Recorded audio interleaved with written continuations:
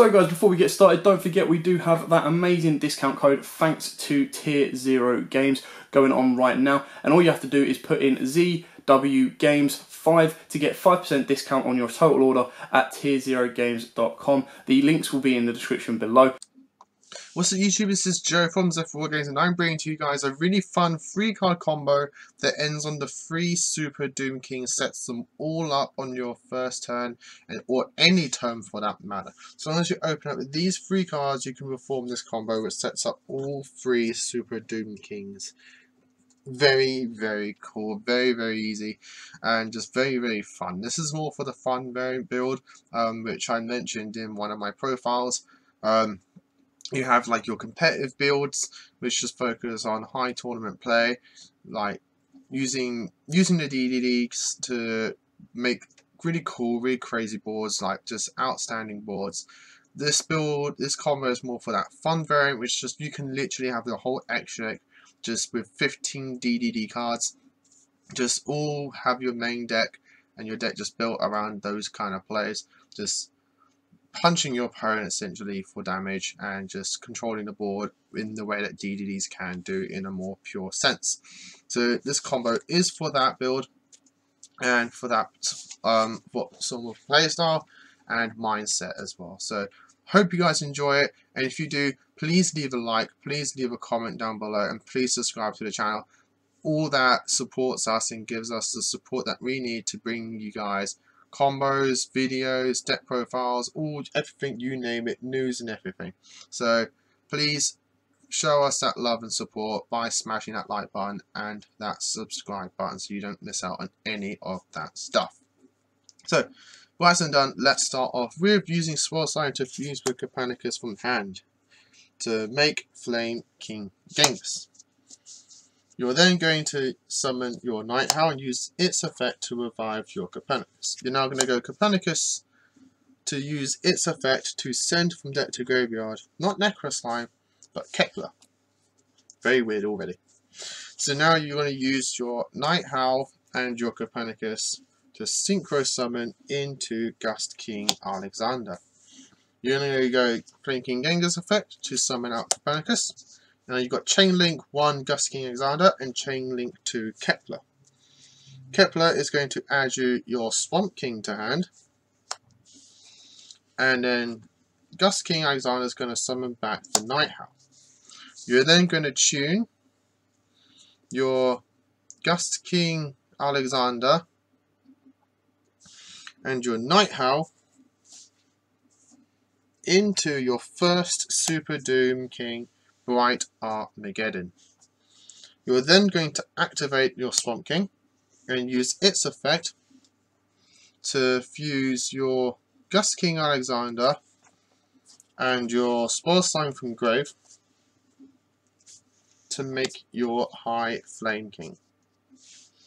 You're then going to link your Flame King Genghis and your Kepler into DDD Abyss King Gilgamesh. You're now going to go Gilgamesh Chain Link 1 to set 2 in scale, and then High Flame King Chain Link 2 to revive a card. So you're going to revive your Genghis, and then Gilgamesh is going to place in scale Orthros and Thomas. I'm just going to put these there so you can see what's on the field. You're now going to go use Orthros' effect to target your Thomas and your Gilgamesh and destroy them both. It doesn't have to be Gilgamesh, though it can be Flame King, but I'm gonna... In fact, yeah, I will destroy Flame King. I'll destroy Flame King instead. Pop, pop. So those two are popped. In fact, before I'm going one step ahead here. Before you do that, use Thomas' effect to add the Kepler from extra deck to hand. Then you're going to use the Orthros to pop the Thomas and the Genghis. That's that. Now Thomas goes to your extra deck, Genghis is great. You now set your Kepler in scale and use your scales to pendulum summon out your Thomas. We're now going to use Thomas's effect to pop the Kepler from scale and summon out your DDD Abyss King Ragnarok. You're now going to use your Ragnarok and your High Flame King Genghis to overlay into your DDD Darkness Armageddon. And that's the combo, guys. It doesn't end on all three, but what it does do is sets up your third one as well. Because your Purplish Armageddon just takes 2 triple D monsters. So you've got, then the way you set it up is that you searched your Swamp King. By doing that, they're either going to kill the Gilgamesh, summoning out your Purple Armageddon if you want to, from your extra deck for free. Or you then don't do anything, pass turn, do whatever they do.